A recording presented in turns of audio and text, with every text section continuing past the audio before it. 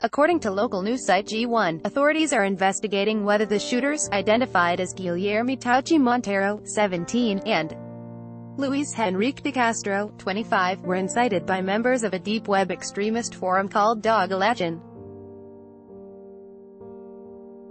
The two shooters sought information on American school massacres on the forum. According to G1, friends and former classmates told investigators the shooters were obsessed with the attack on Columbine High School in the United States, Perez told a news conference. He said the pair had been planning the attack since at least November.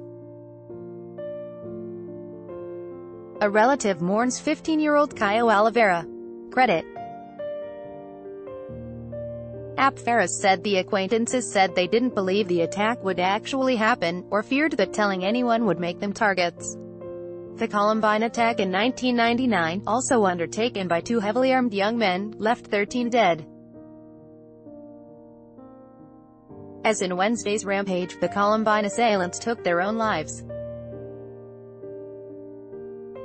Monteiro and Castro wanted to prove they could act like in Columbine High School with cruelty and with a tragic character so they could be more recognized than even the Columbine killers, Perez said. He added that while bullying had been mentioned in some testimony from acquaintances, police did not believe it to be meaningful to the investigation. Cemetery employees carry the coffin of Caio Oliveira, 15, credit. The developments came hours after classmates, friends and relatives of the victims began saying goodbye during a mass wake in the São Paulo suburb of Suzano, where the attack happened. "I couldn't sleep.